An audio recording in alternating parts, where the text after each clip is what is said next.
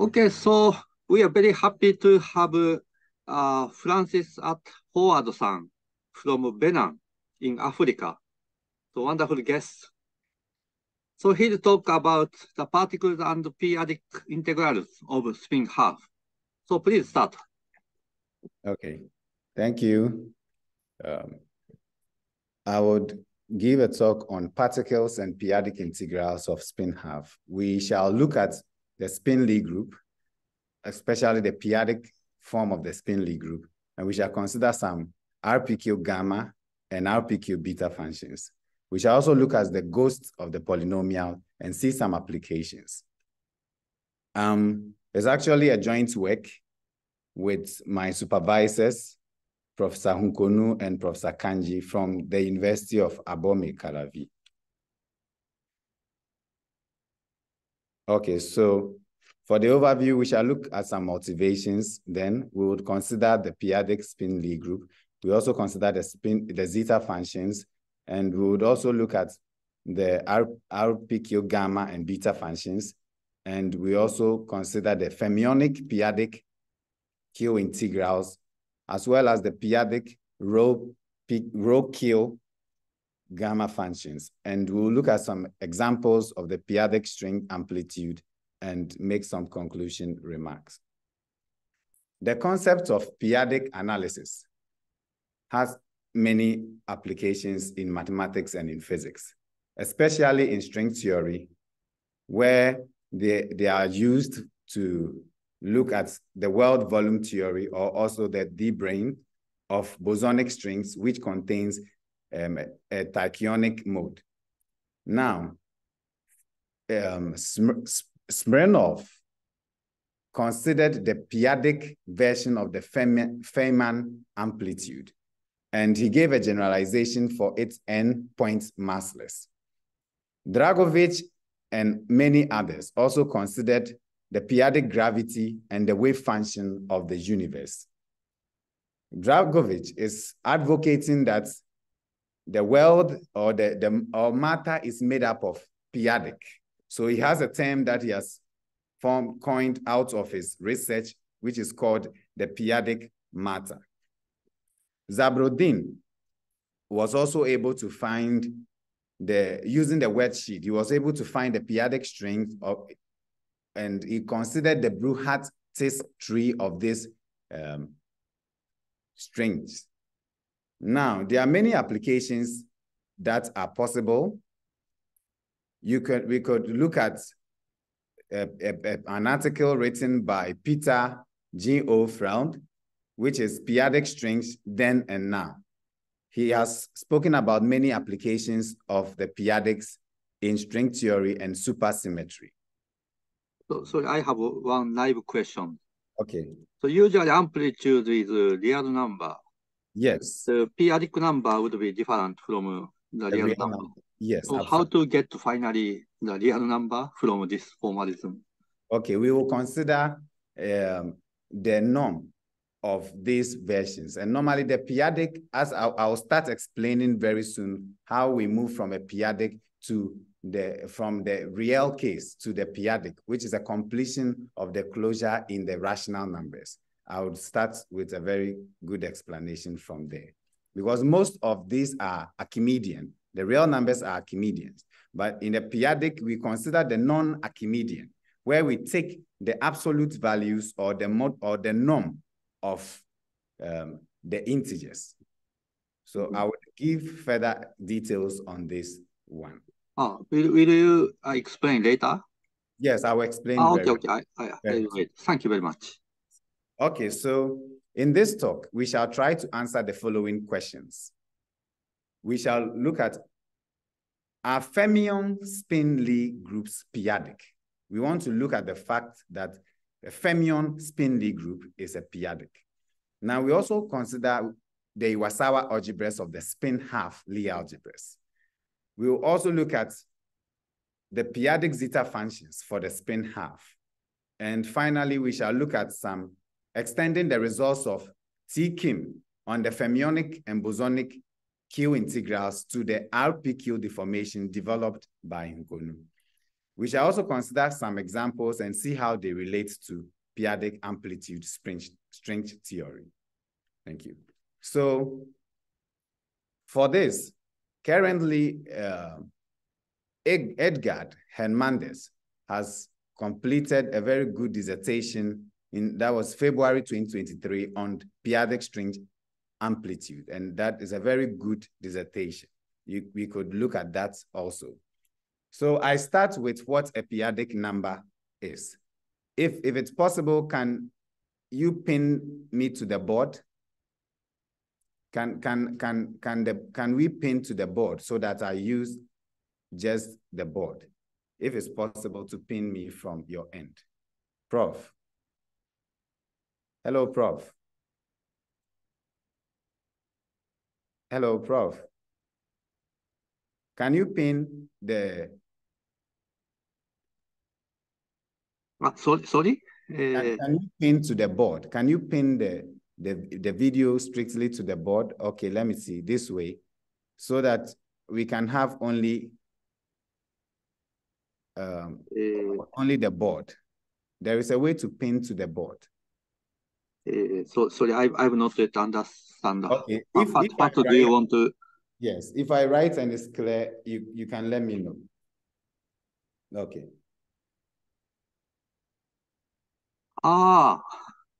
Yes. You have to, okay, you have to stop the screen sharing first. Okay. Yeah. First, then I can pin. I see, I see. Okay. Okay. So is it okay? Can you see from here? Yeah, okay, I can see, yeah. So p-adic numbers. Now for a p-adic number, we shall take, let P be prime numbers. And when we talk of prime numbers, we are talking about these numbers up to P minus 1. Now we will take an element, any element in P, then we will look at how we can now define the p-adic for P. We take X such that the P, the p-adic number, the prime number raised to the power n, A divided by P, where B is greater than 0. The value of B is greater than 0. This is the definition of a p-adic X when we are talking about p-adics. Now, the GCD, the greatest common divisor of A and B, should be 1. When we have this condition and we have B greater than 0, then we also know that our ABC, our AB and our N are all integers in a set of integers. Then we can say that the X has the form of a p-adic. Now we would be able to describe the valuation on X and look at when X is non-Archimedean. So when I take a valuation of S, for instance, I take S belonging to Z. Now, for this, I take the norm of S. And the norm of S, when we look at it with regards to the P, is defined as follows. We will define this as P 1 over the order. We have P 1 over the order of P with respect to X and 0. And this happens when we have X to be 0, X to not to be 0. In this case, when we have X to be 0, we get an infinity. Now, in the real number, we are always aware of the fact that the real number system R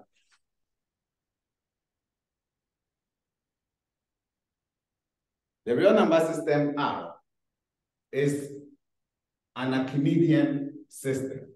Now, to move from R to the QP, where we are looking at closures in the rational number, we would have to now consider the P to be only prime numbers.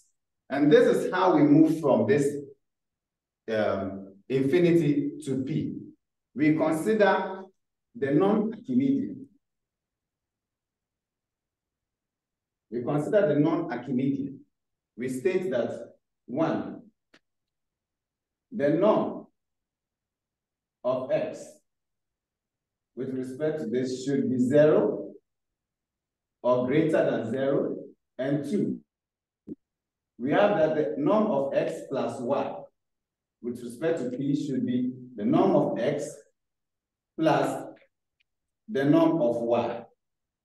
Now we also have that the norm of x times y with respect to P should be equal to the norm of x P with the norm of y P, where we have our x, y to be in ZP. Now, when we consider elements of x and y in this, we can now define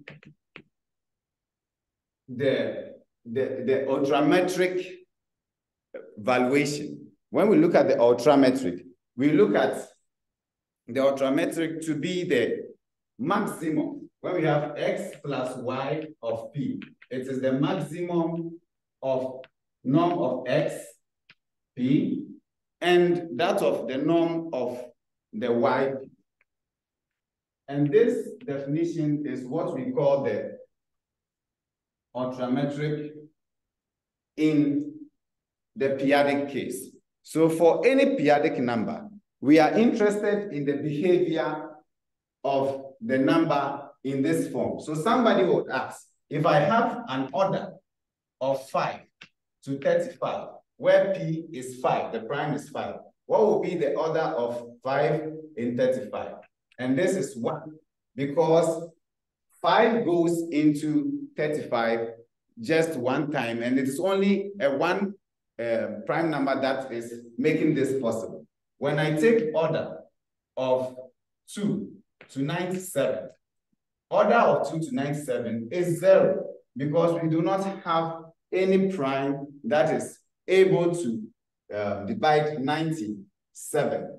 Now, we can look at an example when I take order of 2 to 96. Yes, order of 2 to 96 would be 5, because 2 can go into the 96 when we look at the prime order 5 times. And from this, we are able to now move on to further applications of the prime of the p-adic numbers.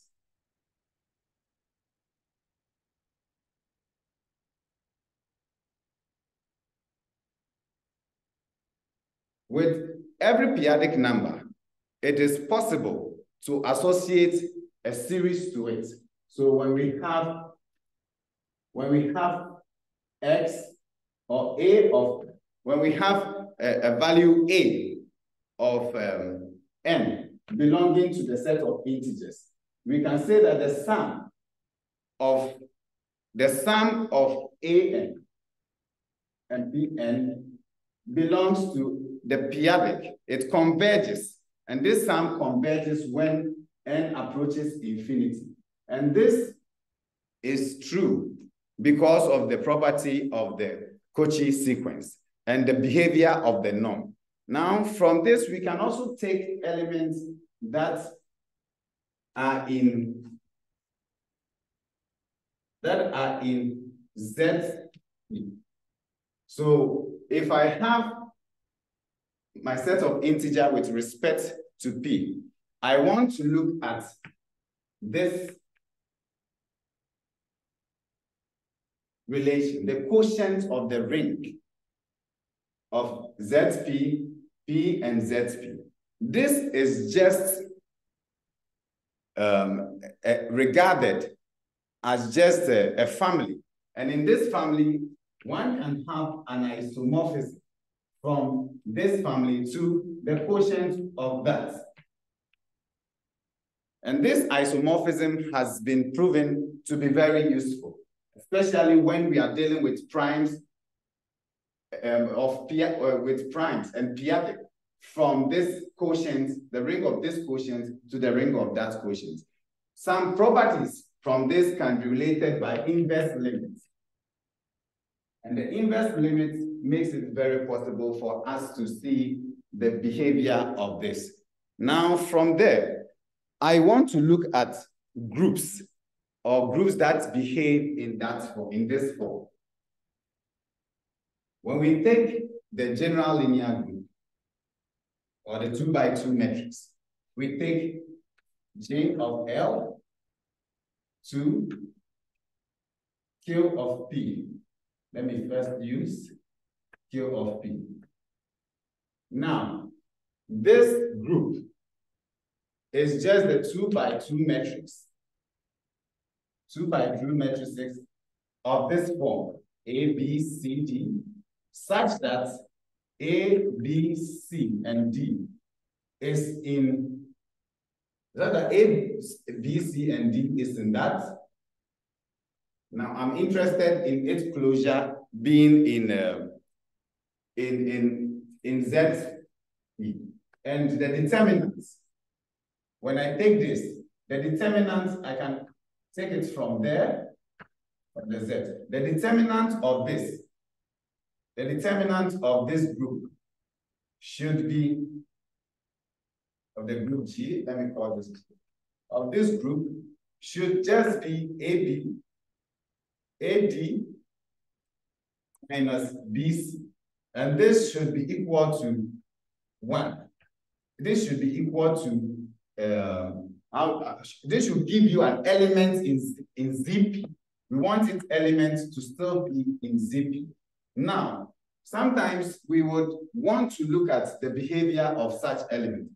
The trace of all these elements sometimes has a particular behavior, especially when it is a special linear group of order 2.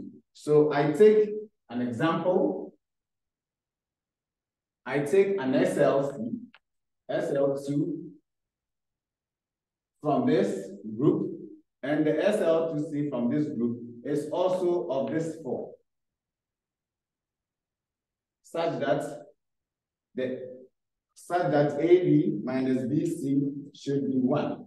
Now, with this particular group, we are interested in the general behavior of its trace. And the trace of this group, should not, the trace of the group J should not, when you take the trace of the group, for this group, the trace of this group should, the trace of this group SLC to C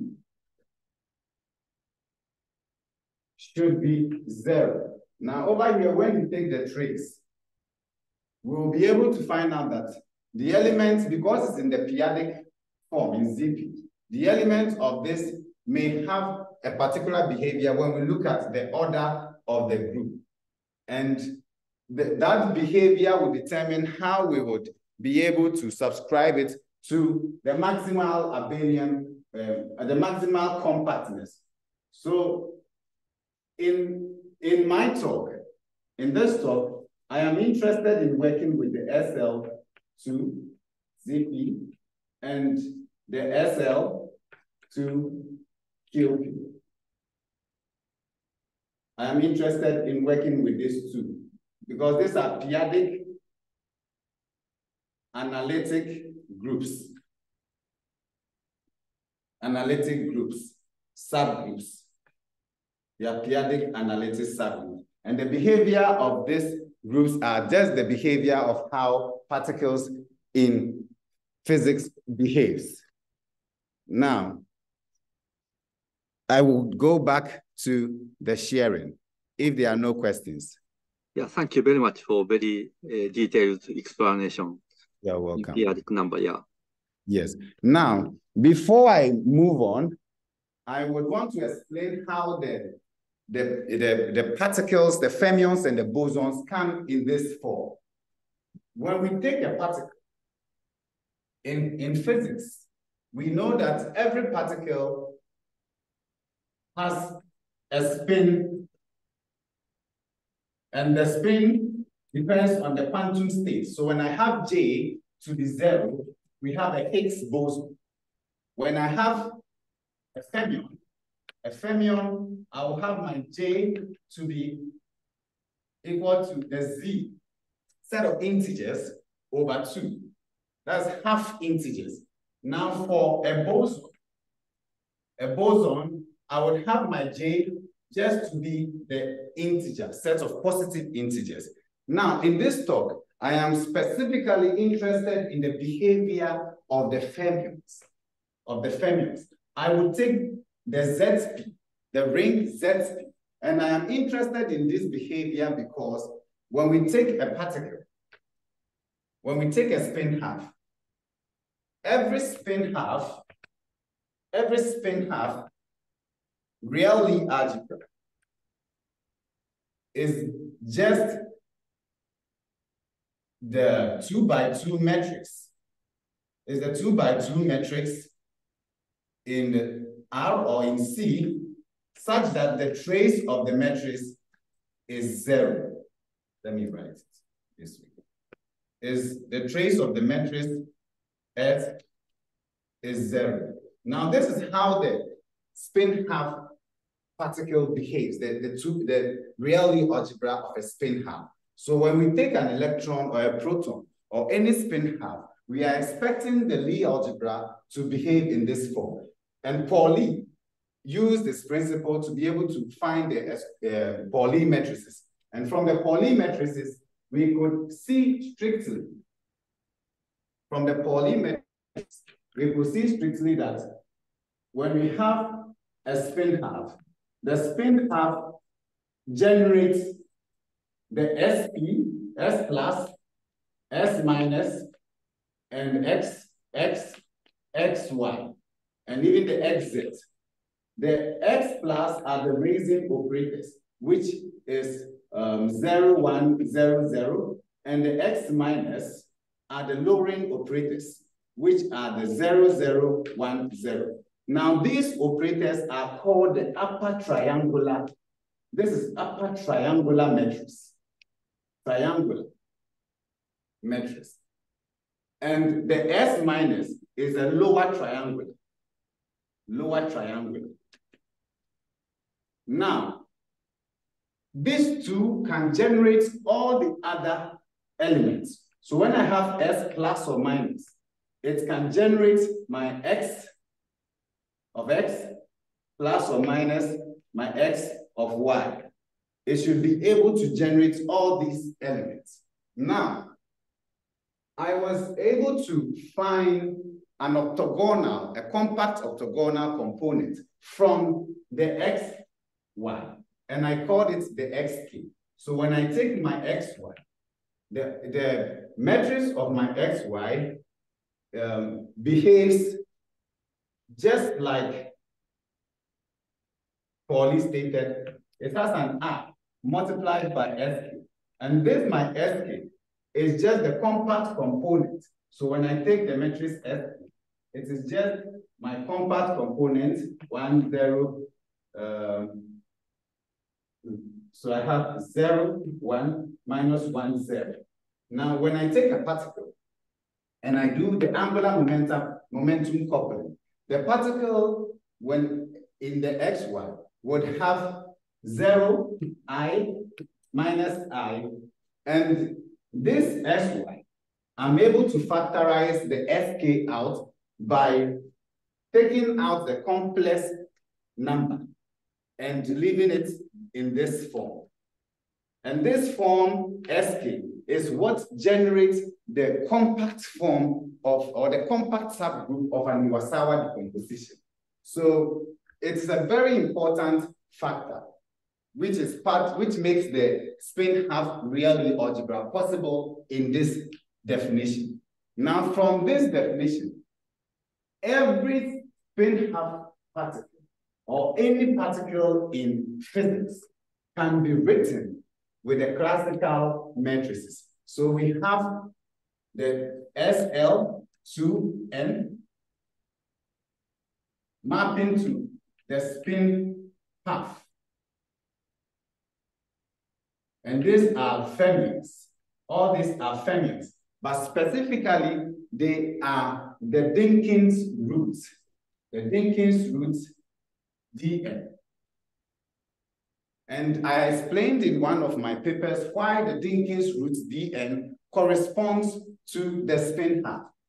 Similarly, when we take a boson, 2n plus 1, C, which is a classical group, the boson can be found in this classical group.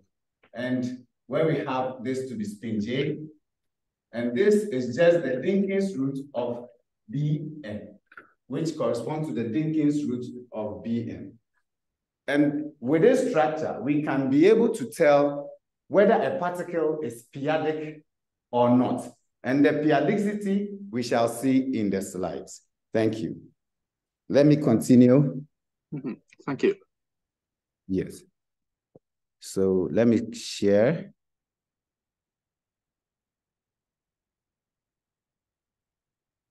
Okay. Sorry. Let me stop pinning myself here. I think I have to unpin, remove pin. Okay. Okay, share.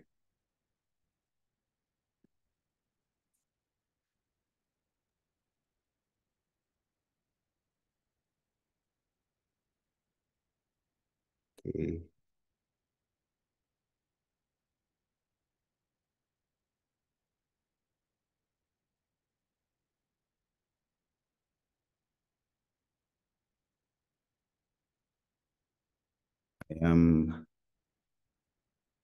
Okay, so thank you. Now, Okay, yeah. So this is what I just described on the board. Now, when we have any particle, we can consider the odd prime, just the odd prime of the fermion. And when we take the odd primes of the fermion, we would see that these odd primes helps us to get the structure that we have with the fermion on the board. Now, in this same vein, it is possible to also define the p-adic for a spin particle. So we take, according to Drinford, when we have the map mu such that gene by gene maps to gene, and it defines a mu of xy to be xy, which is a grouped structure. If G is Hamiltonian, then we say that G has a grouped Hamiltonian structure. Drinford considered this by looking at the Poisson brackets and the symplectic nature of the manifold. Now, according to Robert Hooke, he also defined the p-adic Lie groups or Lie algebras using the structure of the group and the exponential function with respect to some liftings to the tangent. But in my case, I take a spin Lie group G together with its grouped Hamiltonian, and I call this the Hamilton spin Lie group. So a spin Lie algebra can be lifted to a Lie group, which I demonstrated and I have in my other papers. Now, this Lie groups, when it's having a grouped Hamiltonian structure on it, we call it a Hamilton spin Lie group. Now, examples of the Hamilton spin Lie group will be the spin half, the spin 3/2, the spin 5/2, and so on, for fermions. And for bosons, I only used spin 1 and spin 2. I am careful with particle physics because I believe that in mathematics, when they talk of a spin, they use the geometry, the Clifford algebra, and just the dimensions. But I noticed that their results is not enough and convincing to particle physics. Because in particle physics, when we say a spin half, we just mean the SU2. But in mathematics, when they want to talk about SU2, they call it a spin 2. And in particle physics, spin 2 is just graviton. We know that spin 2 is for gravity. So I am of the view that particle physics has a more precise way of defining the behavior of a spin in terms of geometry than mathematics. Now, I go ahead to define a p-adic spin Lie group.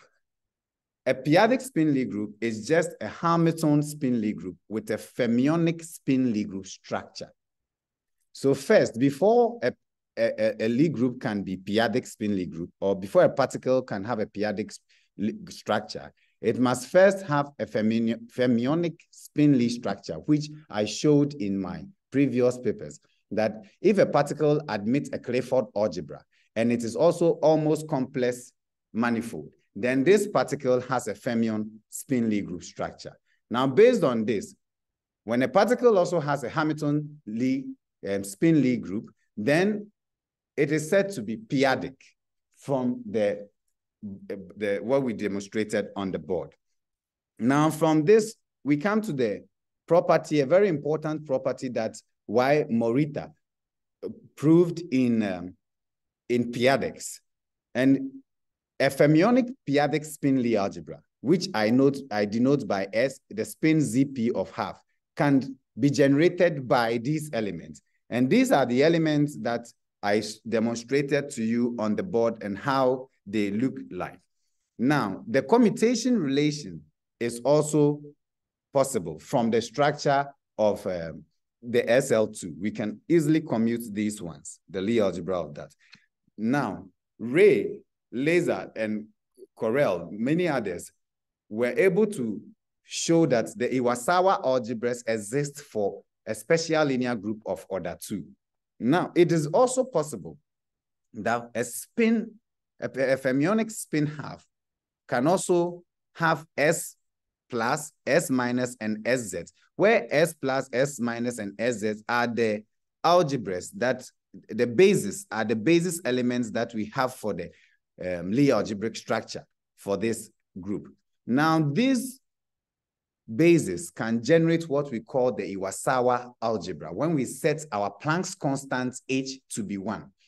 The reason why I set the Planck's constant H to be 1 is in particle physics, we know that the behavior of every experiment that we take can be perturbed when the effect can be perturbed due to the effect of the structure constant or the Planck's constant on it. So when we take an electron, for instance, an electron without a magnetic field or electromagnetic field just has the structure of the SL2, which we know in physics, in mathematics. But in physics, it is not possible to only accept the fact that the structure of an electron is just an SL2C, a special linear group of order 2. We have to take into consideration the Planck's constant as well as the fine structure constant. So in most of my cases, I advocate the use of the Planck's constant, and we only set it to 1 when we want it to behave like the classical case in mathematics. Now, Iyani was also able to prove that the principal congruent subgroup is a uniform pro-P group when it has a dimension of 3. His proof was done for the special linear group of order 2. And this proof can also be used strictly for the p-adic spin Lie group, which I have shown here. Also, when we take the Catan subalgebra of the spin Lie group, of the p-adic spin Lie group, we can have this same commutation relation. And this same commutation relation would give us a mapping. And this mapping describes a bijection from the spin of this to the 3-dimensional form of the ring. And this is an important factor. It is this factor that helps us understand the way we move from particles to the strange nature of a particle. Now, Dinev and Sutoi, as well as Iyani, was able to show that when they take a 3-dimensional ZP of an SLC, this 3-dimensional is having a ternary quadratic form, which is unique up to equivalence. And this produces the Igusa local function, local zeta function. it is also possible to construct the Igusa local zeta function for a fermion, a p-adic fermion, using similar techniques from Deneuve. Now, when I take this p-adic fermion, I have it to be the the S minus direct product of S plus direct product of XZ. And where the bracket relation is the usual bracket relation we have, we obtain the ternary quadratic form as follows. And this is a good reduction that was proved by Deneuve. And this contains the Igusa local zeta functions as well. With Deneuve describing strategically the ZF of the X minus 2 to be that from the theorem that we stated, which easily generates what was the desired result for Deneuve. Now, we talk of ghost polynomials. When we talk of ghost polynomials, we are interested in the behavior of the primes of the zeta function on the whole complex plane, or on the upper side, the upper half complex plane, or on the unit circle. Now, in particle physics, I showed to you just recently that a fermion has a root system, which is just the Dynkin's root system. Now, the Dynkin's root system, BL, corresponds to the fermionic, and the DL also corresponds to the bosonic. The CL corresponds to quaternions. That is the symplectic form or the Hamiltonian form of a particle. The reason why I said that the only ghost polynomial associated with the fermion Lie group are these groups of this type was because we know very well that every fermion can generate what we call the bosons. When we have a half spin and a half plus half gives us an integer spin. So with fermions, I can generate any boson that I want. And the fermionic structure itself is symplectic because of its Poisson bracket nature, the Poisson manifold associated with fermions. So it is very true that the fermions would have all this root system in itself, as well as these ghost polynomials. The ghost polynomials has been studied very well by Sutoy and many others. And in string theory is of importance when we are considering the boundaries or natural boundaries associated with the zeros of the functions. Now, every fermionic ghost polynomial are also ghost friendly, which was a straightforward proof by Deneuve.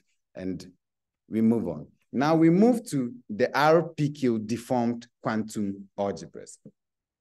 With an RPQ deformity, we are interested in PQ to be positive real numbers, such that the Q is less than the P, and the P is less than or equal to 1, and they are both greater than 0. Now, these are meromorphic functions defined on the complex plane. Now, these functions have the property that the limit, according to Hammond's formula, the limit as the sup of the function of the x plus t approaches infinity over these functions, we have 1. Now, we shall look at defining linear operators on this bidex, that is the dr. We take q, we have the mapping from xi to q of z, and we have this. We do that for p, and we have that.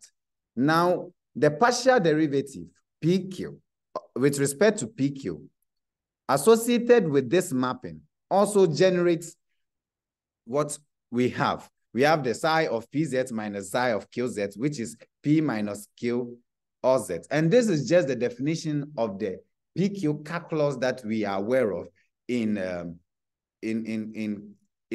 mathematics. Now, to define the RPQ derivative, the RPQ derivative is just the partial derivative with respect to RPQ, giving us P minus Q over P power Q, Q power capital Q, and the R, which is the of P power Q and Q power Q, with respect to the partial derivative of the PQ. Based on these definitions, in my paper, which I have published, it is possible to find for any arbitrary function and any real number that the following integrals exist, or it is possible to have. Now, from this theorem, we have various mathematical definitions for the PQ calculus, and our PQ is just a bigger version of the PQ. In such that in our PQ, we consider not just the combinatorics involved in the calculus, but we also consider the coherent states that are involved in the functions. So when we look at the following relevant analogs, we can have the Haynes derivative, the Quain's derivative, the Bedenhan and Mac-Farlane derivative, as well as the Jagannathan derivative. But the most popular of it now that is being used widely is the PQ of Jagannathan, where we can easily retrieve that result by setting our RPQ to be 1. Anytime the RPQ is 1, we have just the PQ Jagannathan derivative, which is defined below. Now, I move to the RPQ gamma and beta functions. Before that, if there is any question, I want to hear. If there is any question. If not, I can move on. Yes. Let Z, we take a Z, which is a complex number, and we define the RPQ gamma functions to be the gamma with respect to RPQ of Z to be this.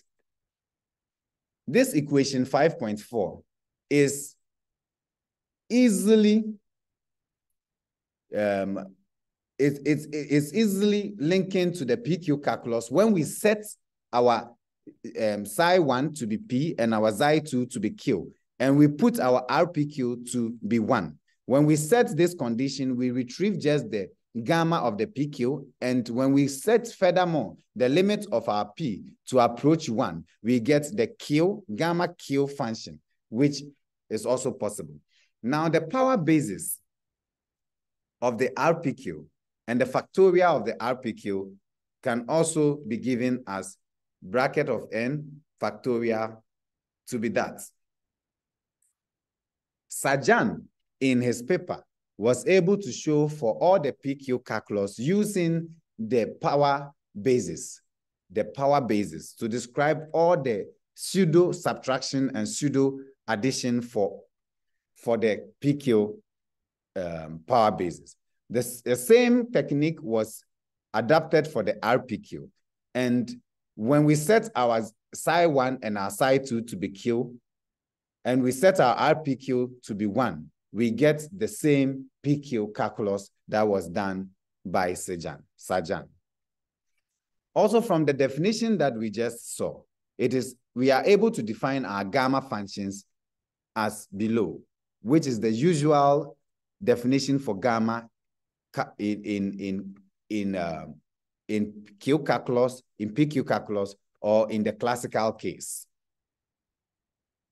Now we come to the RPQ beta functions. From the definition of the RPQ gamma function, our beta with respect to RPQ of xy is the gamma of x, gamma of y, divided by the gamma of x plus y. And these are all with respect to the RPQ, where our x, y are in the ZP. Now, we consider the properties of the RPQ beta functions.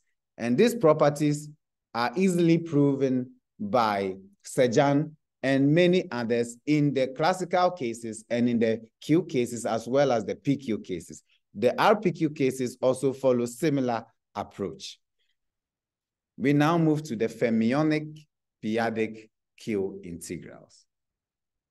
According to Kim and Koblitz, it is possible that when we have a function that is uniformly differentiable at a point A belonging to Z, we have the following quotient function. Now, Kim was able to define a Haar measure, which he called mu, on these functions or on these distributions. And he was able to show that this generates the fermionic p-adic Q integral, which is given by 6.1. He further showed that these are also possible when we look at the bosonic case, or he called it the Volcarbon case, which is also a bosonic case, and he had the expression 6.2. From his techniques and from the PQ calculus techniques, we were able to define the R rho Q of the Volcarbon integrals, and we have the following theorem. This theorem is well proven in the paper online. Now, from this theorem, we now move to the p-adic R rho Q gamma functions. Previously, we defined the RPQ gamma functions, but now we are interested in the p-adic form of the R rho Q, where I used rho and Q instead of P and Q to avoid the confusion of the p-adic, that is the P in the p-adic. Now, without loss of generality, the n factorial with respect to p-adic is given as this. And the gamma, we write it as follows. Now we shall also look for the p-adic rho PQ factorial function, which is also given as follows. From this, Durand and many other mathematicians were able to describe the rho Q gamma functions. But I have to define the p-adic version of the rho Q. They did for the p-adic version for rho and Q, and I am doing for p-adic version for RPQ. When we have rho and Q belonging to CP, where CP are just closures on my rational primes, the ring of rational, that's the QP. We have this modulus, rho minus 1 with respect to the p-adic analysis to be less than 1, and that of the Q minus 1 to be less than 1 also. When these conditions are satisfied, we have the rho PQ, p-adic rho PQ factorial to be given as 7.1. Now, from this, we are able to find out that the following lemmas easily holds, especially Mencken and Durand, as well as Shikov, have in their write-ups and in their books, that the gamma of P of 0 is 1. Similarly, that for the RPQ, the rho PQ is also possible. We have gamma of 0 to be 1, p-adic gamma of 1 to be negative 1, and the modulus of the gamma of any function to be 1. Now, the following theorem easily arises, that the recurrence formula will hold true for every Z belonging to ZP. And this is the gamma of Z plus 1, giving us the delta of the p-adic delta of R rho Q, bracket of Z, gamma, p-adic gamma of R rho Q of Z, where the delta is defined as follows. From this, we have a remark that when you have the product of the KP, where P and K are different components that are products, the bracket of this is just the K, bracket of K, and the bracket of P.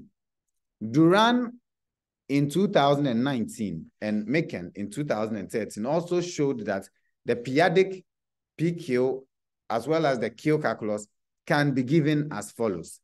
The RPQ analog is the 7.4 that we have here. We also have the lemma 7.5, which is also true for the sum of digits where we have the series in the base of P. Now, the lemma also continues for the bracket of N, and we have 7.6, which is also true. We go on to theorem 8, which also holds for every for every prime number, that is P, and M, which is the sum of digits, and the N belonging to the series. It is possible to have the relation 7.7. Consequently, we can have the follow-up relation 7.8. And this leads us to the beta RPQ, rho PQ, p-adic beta functions. So for a p-adic rho PQ beta function, I'm just looking at this definition 7.11.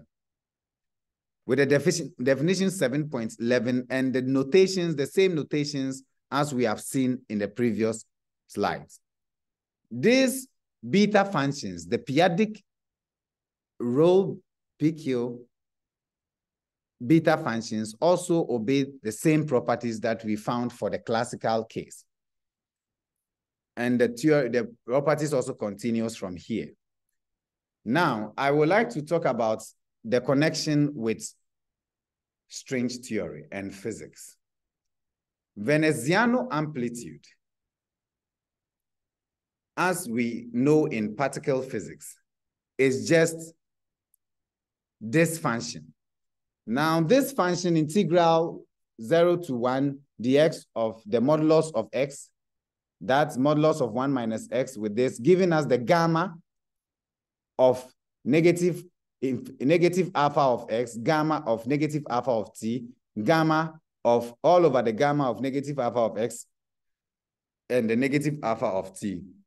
It's just what we call it, the amplitude that was discovered by Veneziano. And he showed that when there is cross symmetry, it is possible to have the function, the relation below, where our beta infinity of the alpha of s, alpha of t, negative alpha of s, negative alpha of t, giving us the equation 8.2. Now, when we replace the real field with P, the infinity with P, we get a QP. And this is just the p-adic beta functions for the classical case. This is not for the Q or the PQ or the RPQ. I noticed that Granwell and many others are trying to build the PQ extensions for this. But I have developed, and I'm still working on the rho PQ and many applications of this in the string theory. And this case is what makes it important to learn about the rho Q or the p-adic RPQ functions. Because when we take the Riemann zeta function, we have noticed that the Riemann zeta functions can be also written in terms of p-adic, which gives us that. And this was done by Wittens and Freud in one of their papers when they were looking at the amplitude. This also takes us to p-adic gravity by Dragovich and many others. They were able to show that the Einstein's equation has a p-adic analog. And they describe the gravitational field for this p-adic analog as follows, which is the 8.6. Now, to this end, we have seen the usage of p-adic numbers in string theory.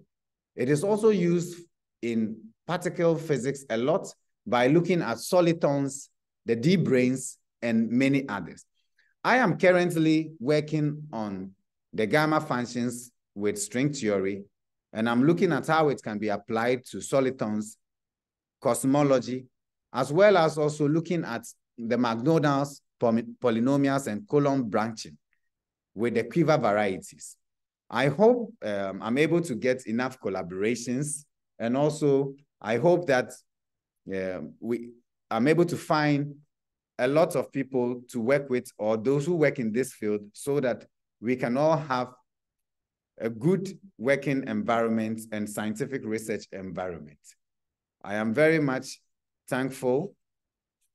Arigato gozaimasu. And if there are many questions, I would wait for them. Thank you very much. Okay, thank you very much.